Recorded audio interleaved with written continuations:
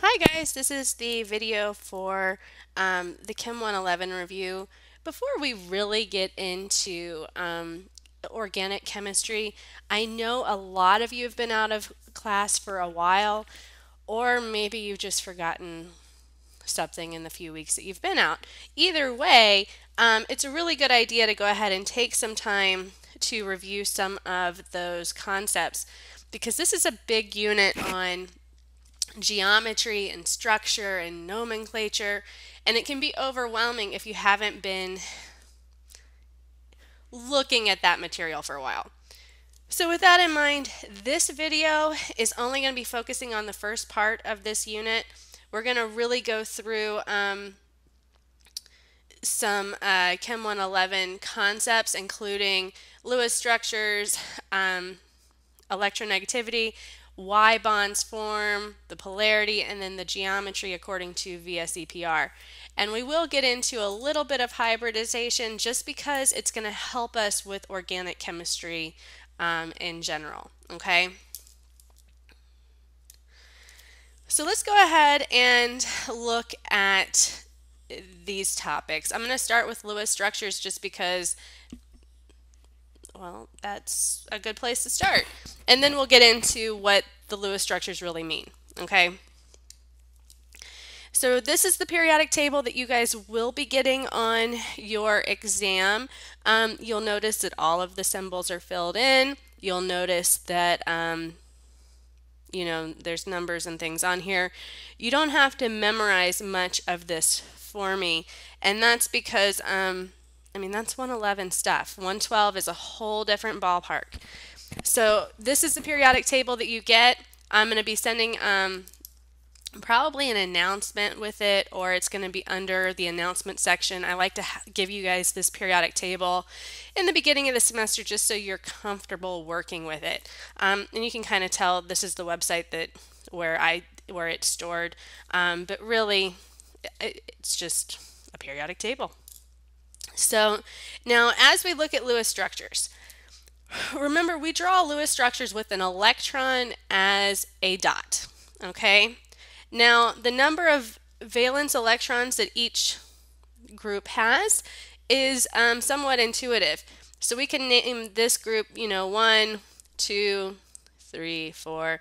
Notice I'm only dealing with the main group elements, the representative elements. I'm not dealing with these transitions for the moment, okay?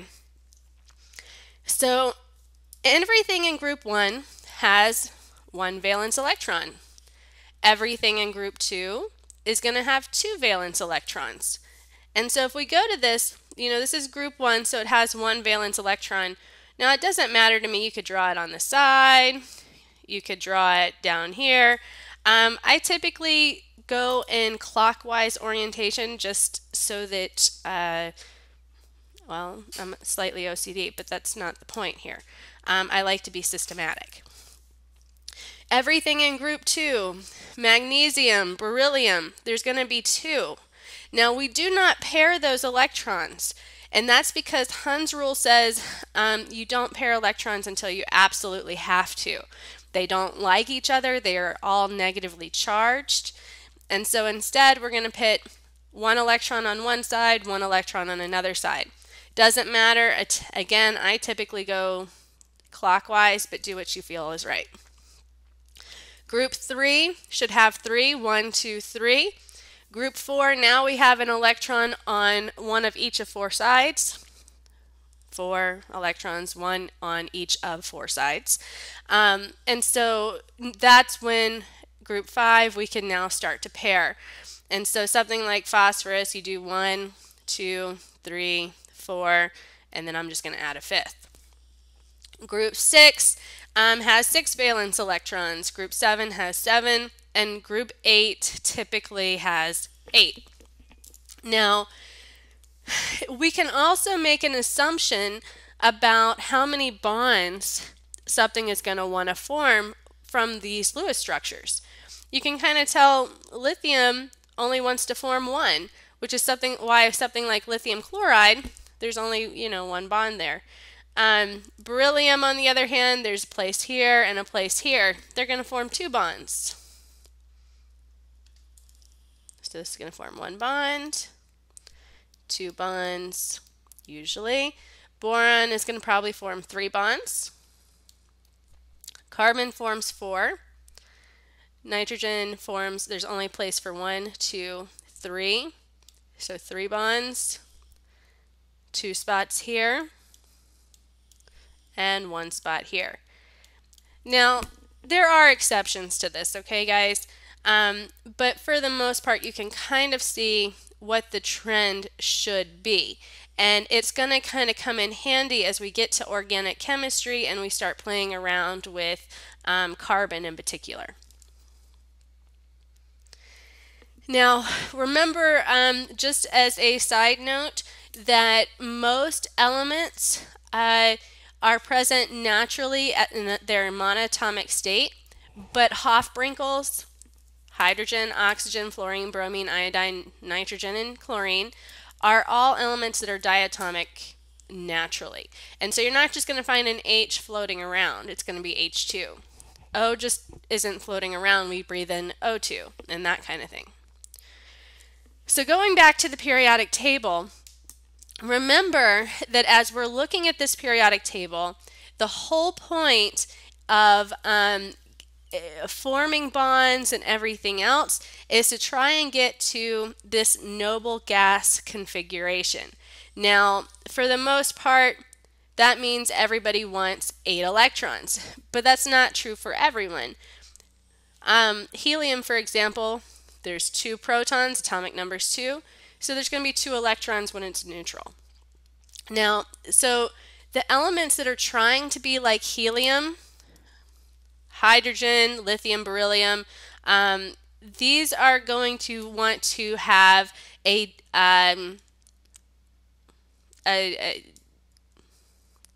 duet. They want to really just have those 2 valence electrons.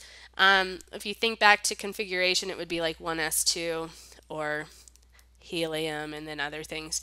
The whole point is to get to this noble gas configuration. Everything else on the periodic table would prefer usually to have an octet. They want to have 8 valence electrons, and so the idea, let's go back. The idea is that as we are getting to this, things like here where you've got 7, 6 valence electrons, they're going to try and gain 1. So everything in this group is going to have a charge of -1 when they form an ion. How did that happen? Everything in group 2, it already has 6, it wants 8, so it's going to try and gain 1, 2 valence electrons, so it's going to have a 2- charge. Over here, something like sodium, it's only got to lose 1 to look like neon, and so losing an electron is going to give a +1 charge. So everything in this column wants a +1 charge. And so you can kind of think back to this set of concepts in 111 to help you through this. But just kind of remember, things on this side of the periodic table want to lose electrons. Things over here want to gain electrons. And there's actually a property that we associate with that, and that's electronegativity. Electronegativity is the tendency to draw electrons to an atom's tendency to draw electrons to itself. It increases to the right and up within a group, with fluorine being the highest. Now, I don't expect you guys to know the electronegativity values. I just want you to know that the closer you are to fluorine, the more likely you are to pull electrons towards that atom. Now, what this really means, things over here, they don't have, they still have electronegativity. They still have protons in their nucleus. They're still going to be likely to attract an electron. They just don't have as much of a pull. And it has to do with nuclear shielding and, other kinds of things. But everything has some attraction for electrons. It's just that the strongest attraction, the strongest electronegativity is going to be with fluorine. So if we go into here, we can kind of talk for a minute about how these Lewis structures really indicate an atom's trend to pull electrons towards it. You know, lithium would really rather just lose that electron and be, you know, in the helium configuration. Beryllium would really rather just lose two. You look at fluorine, fluorine really wants to have a bond, pull that electron density towards itself, and really just fulfill that octet. Oxygen has pretty high electronegativity. It's going to try and form two bonds, draw those electrons to it, and it'll be pretty stable at that point. So the whole point of a chemical bond is to try and get the atom to a stable configuration, whether that's by losing electrons like here or gaining electrons, you know, through a bond like fluorine. The idea is you have to make a stable configuration, okay? So a chemical bond is going to be anything that holds, any force that holds atoms together and allows them to function as a single unit. They're going to have the properties that are going to be, you know, consistent with, you know, the fact that they're bonded, that kind of thing. Now, generally, it's going to be to form that duet or octet. The other thing that will make a bond form is to get an overall lower energy aggregate. You know, you have a free radical floating around, it's going to try and react as much as it can just to kind of get to that lower energy state.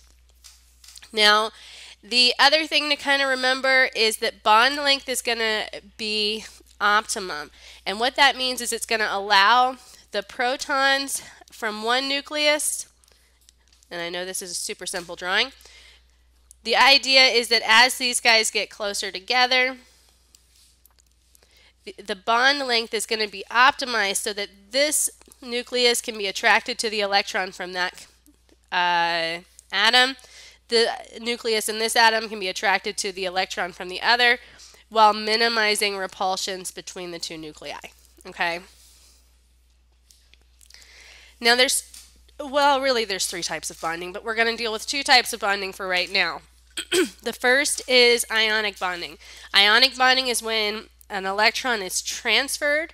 Usually it's going to be from a metal to a non-metal, and it has to do with the fact that there's a really high electronegativity difference. And so if we go back for a second, yeah, keep it, to this, oh actually look, I already had it right here. Isn't that smart?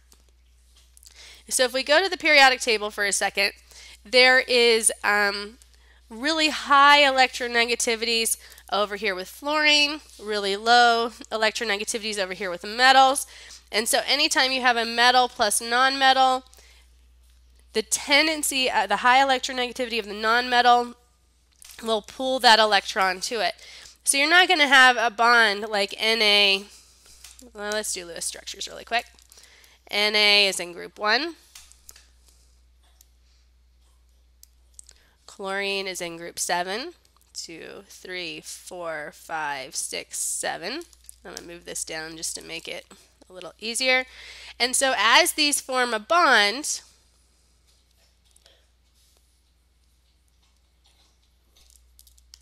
no clue how that happens. I must be leaning on the screen.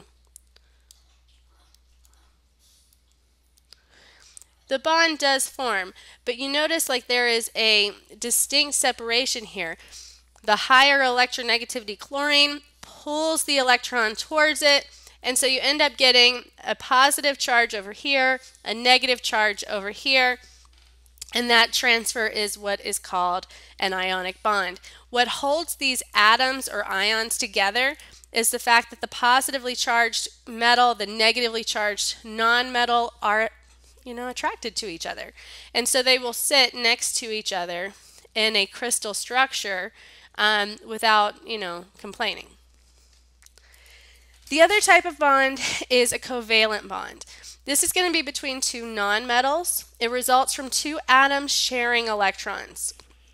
Now that's something like, you know, nitrogen to nitrogen or bromine to iodine. Now the key here, guys, is if you've ever tried to share anything, like say the remote. Football season is a key example in my house. My toddler prefers, oh golly, so many things. Let's go with, there's this new DC superhero girls thing. So she wants to watch that like all the time. And then my husband wants to watch the game. And so they share the remote, but it's not as equal as you might think. It's not like, okay, you get an hour, I get an hour. It's, you know, obviously the child wins a lot more. And so when you have this unequal sharing, it's called a polar bond. If you've ever heard, like bipolar disorder, north and south poles of the earth, these are all instances where you have an unequal, unlevel situation where it's not going to be even all the way across, And so what happens here for these type of bonds, and I'm going to let's use carbon and oxygen. Carbon, 3, 4, has 4 valence electrons. Oxygen, and I'm only going to draw this one bond because we're going to do VSEPR in a minute. Only wants these two, and so these guys will form a bond, these guys will form a bond, and so what's going to end up happening, and I'm not going to draw the rest of the molecule, okay?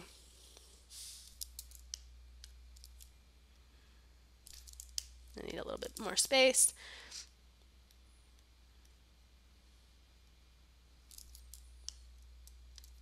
Is that even though this is a double bond, which you can draw like this or like this, either way, you notice that the electrons, even though they still belong to carbon and oxygen, are much closer to the oxygen. And this results in a slight charge differential. And so you have like a delta negative, a delta positive, which just means even though there isn't really a charge, Titan, shh, there is a tendency, kind of like being a pessimist versus an optimist, glass half empty, half full.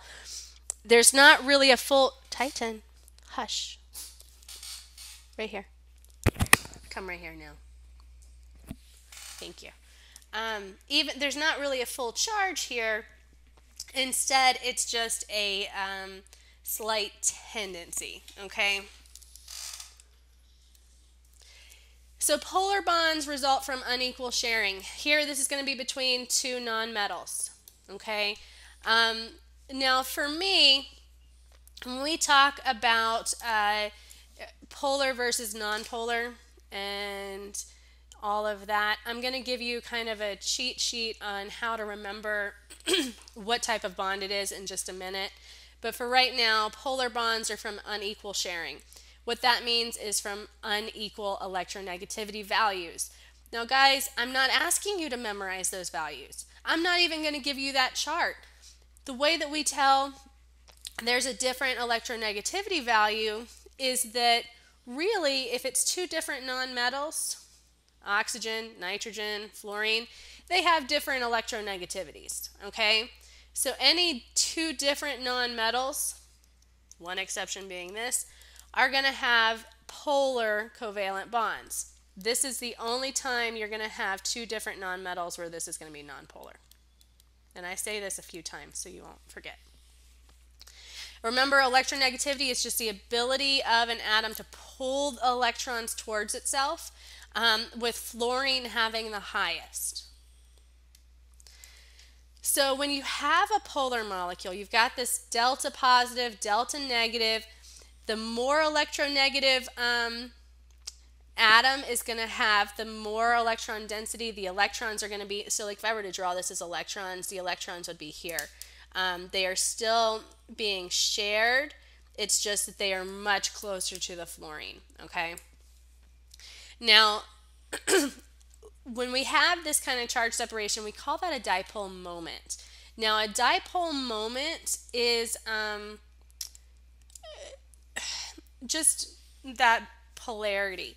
And so sometimes you'll see it with the delta negative, delta positive.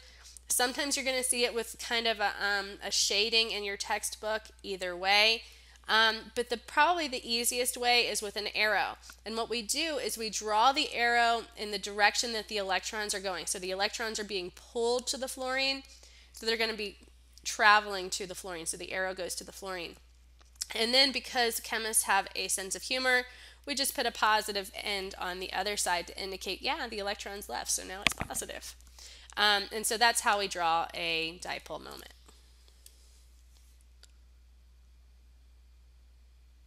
Now, I know in a second this is probably going to talk over me. Oh, maybe it's not. Is that really? There it goes. Okay. I think I forgot to turn down my volume, and I like to talk. Yeah, keep. And so the idea here, guys, let's try that, is if you have a polar molecule and you expose it to an electric field, what's going to happen is the negative ends are all going to align to be aiming at the positive ends are going to be aimed to the negative end. And even though, so if you watch, all the molecules are slowly tilting so that they're going to be aligned like that. Now, there's a lot of implications for this in industry, but since this is not really a learning outcome, I'm not going to get into this here. Just know the fact that we can get molecules to kind of tilt in space just by, exposing it to a magnet is really cool. Which is why, I went to the vet the other day and they gave me a magnet to put on the fridge, and it was perfectly sized. It was like, right at that business card size. What is that, like 3.5 by 2 or something? And I looked at it and I was like, at first I actually did think it was a business card. And I was like, oh, great. And she said, no, don't put that in your wallet. And, magnet, credit cards, not a good idea. Same thing in many other, applications. You put a magnet next to a credit card, it pretty much wipes the credit card. It changes all of the data on the credit card because the data aligns, the atoms align with the magnet and not for the data itself. And so just kind of keep in mind there are applications. This stuff is really neat. Anyway, back to bond polarity. So how do we remember whether a bond is polar or nonpolar? For ionic bonds are always going to be metal plus nonmetal.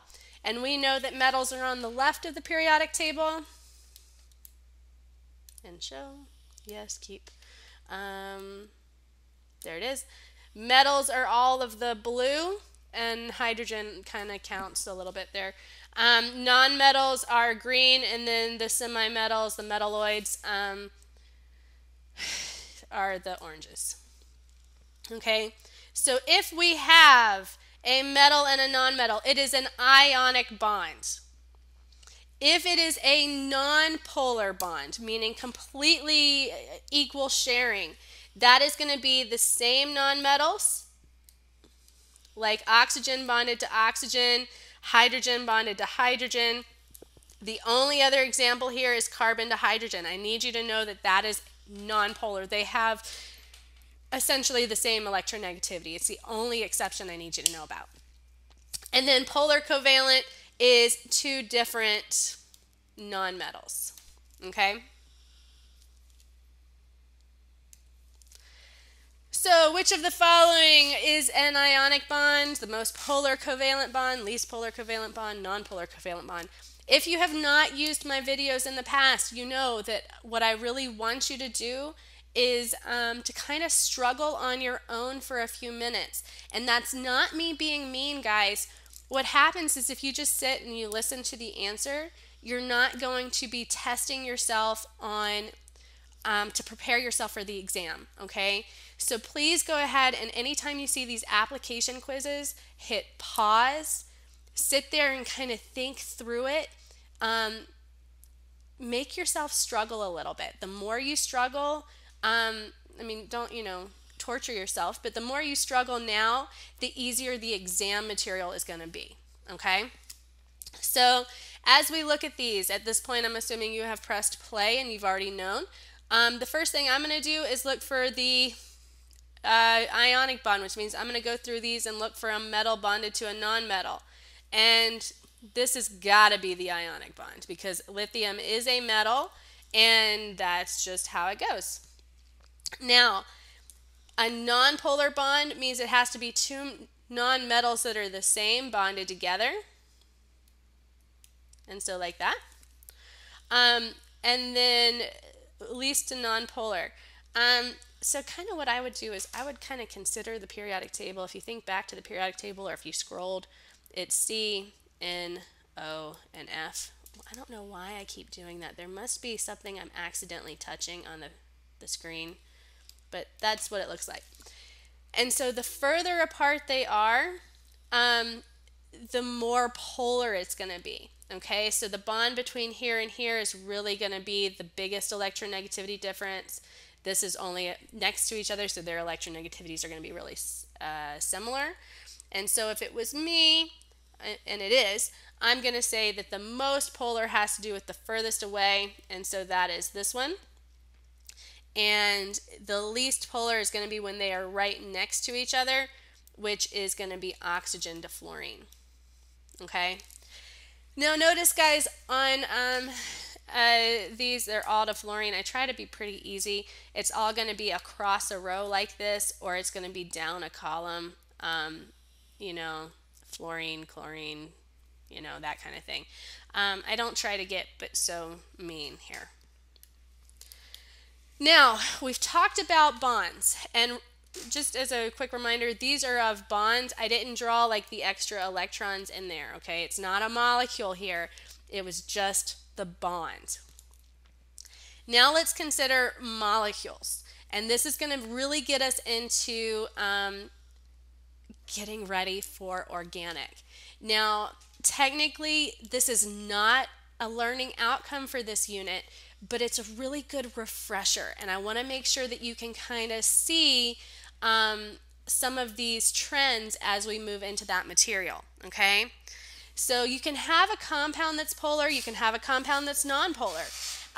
It doesn't matter even what type of bonds they have, you have to consider the orientation of the bonds.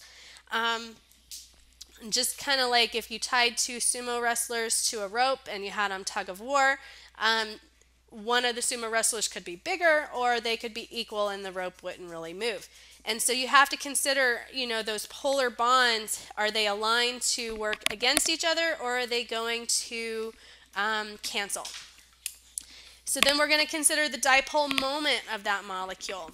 Is it going to be overall, you know, canceling or not, you know? So just remember as we draw those dipole moments that that will come into play.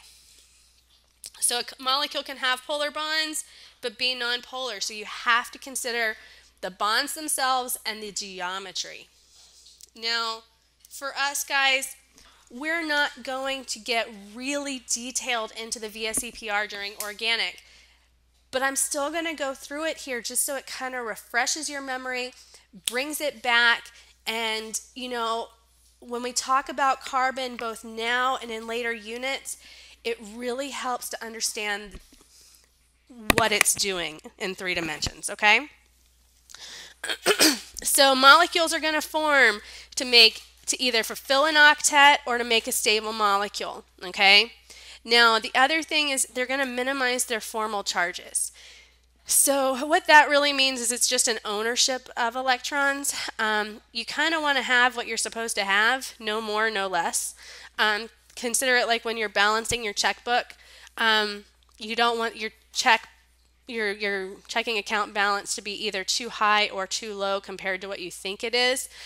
Because if it's too high, you know, maybe you forgot to pay a bill. If it's too low, what'd you forget to consider? You want it to be right what you think it is. So the VSEPR is just a valence shell electron pair repulsion theory. Because electrons all have negative charges, they are going to try and get as far away from each other as they can. And the way they do that is in 3 dimensions, okay? So the rules for assigning VSEPR is to determine the total number of valence electrons that have to appear in the structure. Determine the central atom. It's going to be the one that is either the least electronegative, yeah, sure. Or it's going to be the one that can form the most bonds. For organic chemistry, guys, it's always going to be carbon. If you go back to that slide, and I think I erased my ink, unfortunately.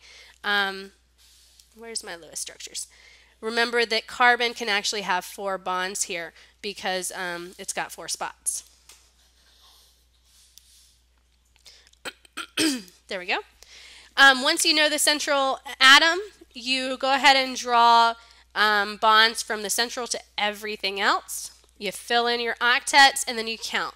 If you have too many valence electrons, it means you really should have a double bond in there somewhere. You have too few, you need to add some more on the central atom as a lone pair.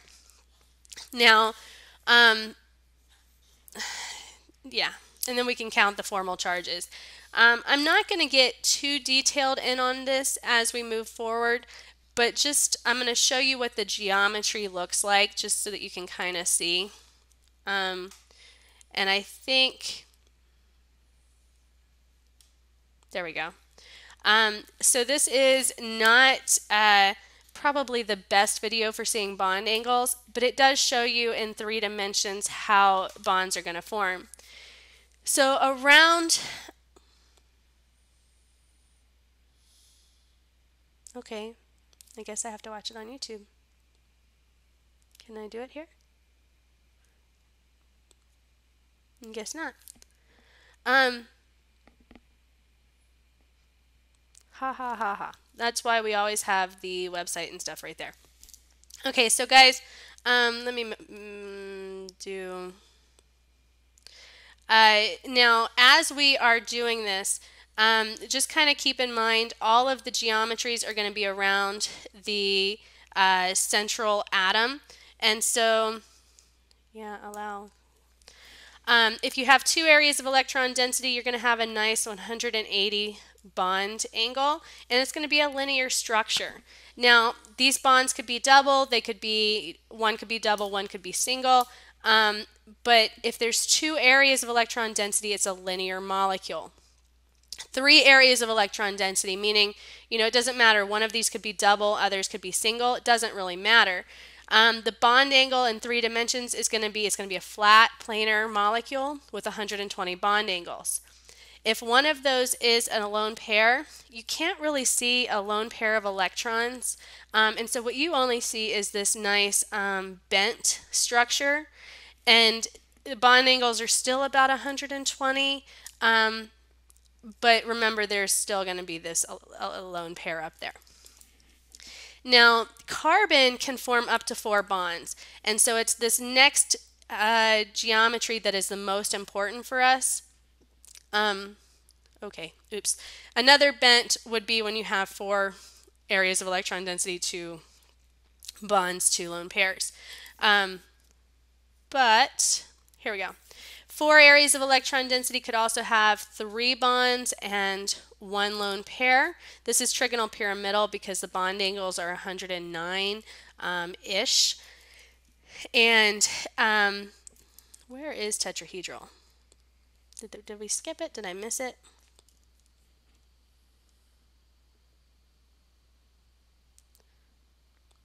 Is that it?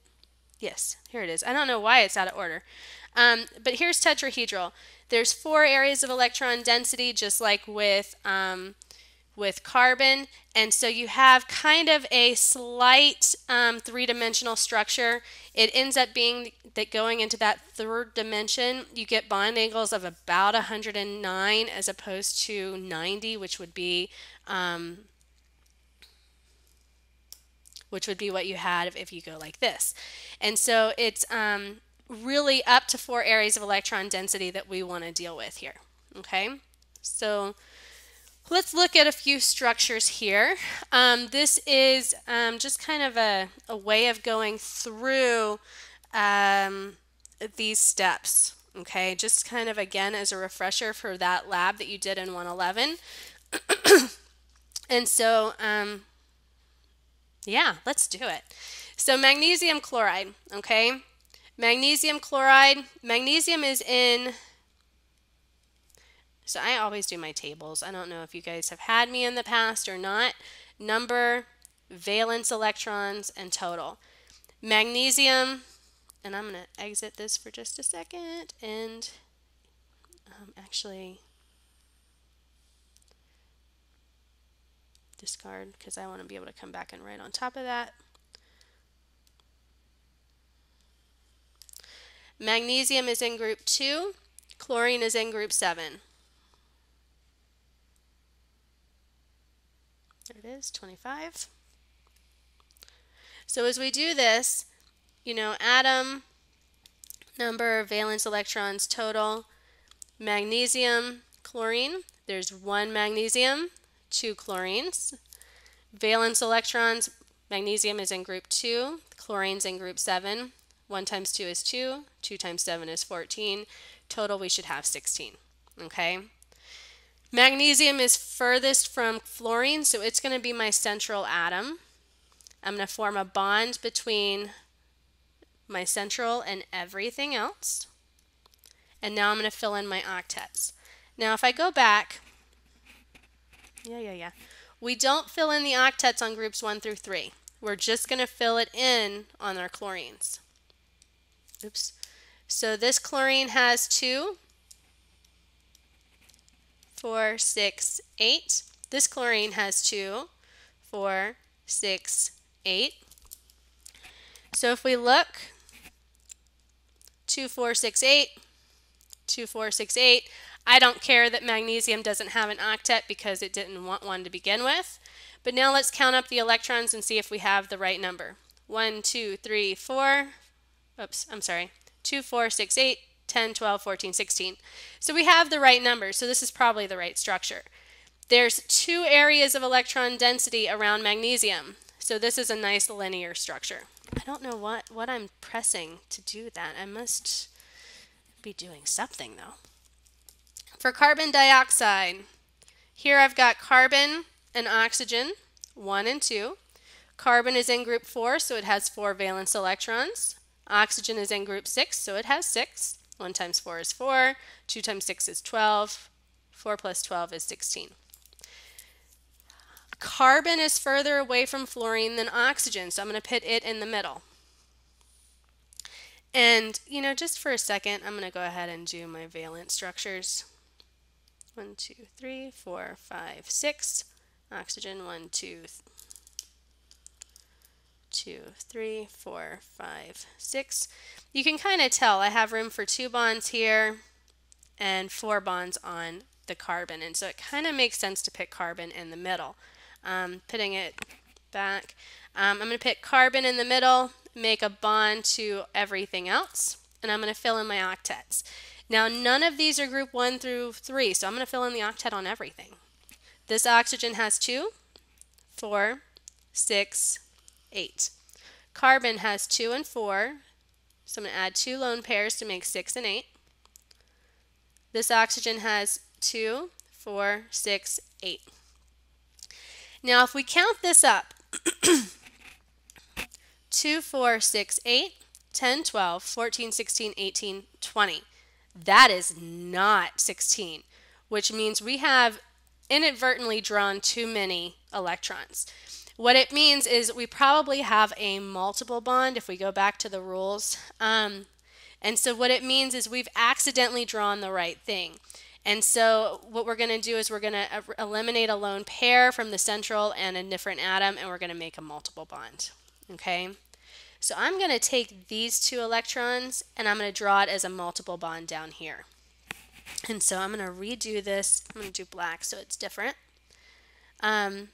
Everything else is going to be the same.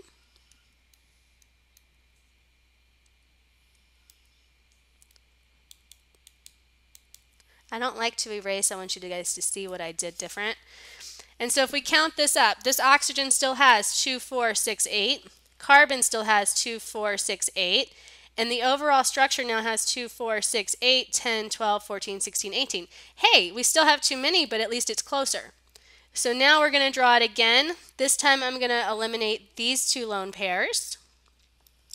You know, there's a little bit of debate. You know, you could probably try to do this lone pair in this oxygen, but if you keep it symmetrical, your formal charges and stuff just kind of work out. And so to save us time, I'm going to only focus on keeping it symmetrical and to show you how this works, okay? Now, so what I'm going to do is I'm going to draw this exactly the same way. I'm just going to have I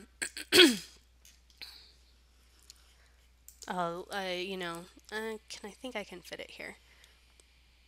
Double bond here, still looks the same. Now this lone pair is here. This still looks the same. We count up, this oxygen has 2, 4, 6, 8. This carbon has 2, 4, 6, 8. Oxygen has 2, 4, 6, 8. So everybody's octet is full. And if we count up the valence electrons, 2, 4, 6, 8, 10, 12, 14, 16.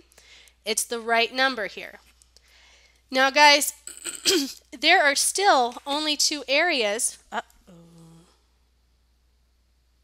Okay, it's not flashing, so I think you guys can still hear me. There's still only 2 areas of electron density here around carbon. Doesn't matter that there's still two double bonds. It's only 2 sides of the carbon that has those electrons. And so the furthest away those can get is a nice linear structure. So this is, again, a nice linear orientation, okay? Doesn't matter, single bonds, double bonds. If there's only 2 sides of the central that are being used, it is a nice linear structure, okay? Now, I have to erase because I'm out of room, but if you're on a different sheet of paper, so you can keep going. I'm going to do ammonia.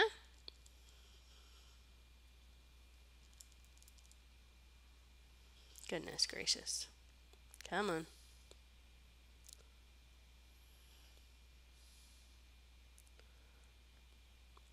Okay, so for ammonia, we have nitrogen and hydrogens here. Nitrogen is in group 5, and that means it's going to have 5 valence electrons. Hydrogen is in group 1. It only has 1. And so what that's going to do for us, H1 and 3, 5, 1, that gives us 5 plus 3 gives us 8 total. Nitrogen, even though nitrogen is closer to fluorine, if you think back to the Lewis structure, this can form 3 bonds. Hydrogen only has room for 1 bond, so nitrogen goes in the middle because it can only form 1 bond. Because it can form more bonds. More bonds. Nitrogen goes in the middle. We draw bonds to everything else. And now we're going to fill in our octets. We don't fill in an octet on hydrogen. It wants only a duet, so it's fine. Nitrogen has 2, 4, 6. We're going to put a lone pair there to make it 8. Counting up the structure, 2, 4, 6, 8. We have the right number of valence electrons. This is now going to have 4 areas of electron density. I don't know what I am doing. There we go. And so the bond angle, you have 2 that are going to be in the same plane. That's probably too big, more like that. Then you have 1 that's coming out into the, shooting out at you, really. And then this one that goes into the plane of the screen here. And so the bond angles are 109 degrees-ish. 109 degrees. And this is going to be trigonal pyramidal. For carbon, has 4 valence electrons. Hydrogen has 1, gives us 4 plus 4 is 8. Carbon goes in the middle because it can form the most bonds. Single bond to everything else. 2, 4, 6, 8. It's already got its octet. We have the right number of electrons. And so this is a nice tetrahedral shape.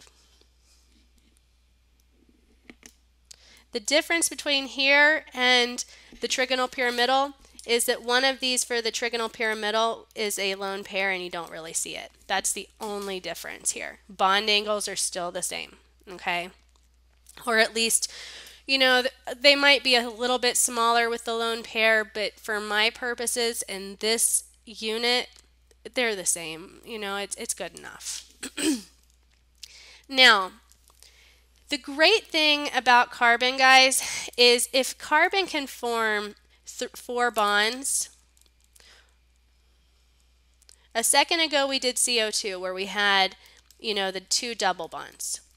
Carbon can also have, you know, the single bonds like here with the hydrogen. But there's another couple of things that we can do. And in organic chemistry, the vast majority of possibilities is what's great about carbon. Carbon can have, you know, a double bond and 2 single bonds. It can have the occasional triple bond and a single bond. As long as there are 4 bonds total around carbon, it's happy. And so that is going to form the basis of this unit, okay? Now, as we are talking about bonding, one of the things that's really kind of maybe not mandatory but helpful to discuss is hybridization. Now, in 111, we talk a lot about the different orbitals. There's s orbitals and p orbitals and d orbitals. And what happens is, you know, for electron configuration, we put the electrons in an orbital.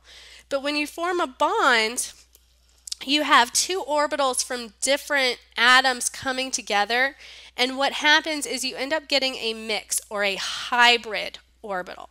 And so, you know, you have the spherical s orbitals, the dumbbell shaped p orbitals, and when you have hybrid orbitals, what's going to happen is this dumbbell ends up just kind of looking lopsided, and so you end up getting an sp hybrid. Now, the way that you can tell hybridization, sp hybridization, there's one s, one p. It's a combination of one s and one p orbital, and generally those are going to be linear molecules or just 2 areas around that central are being used. sp2 hybridization, you have one s, 2 p orbitals that are forming that hybrid, and so this is usually going to be like 120 degree bond angle, whereas this was 180.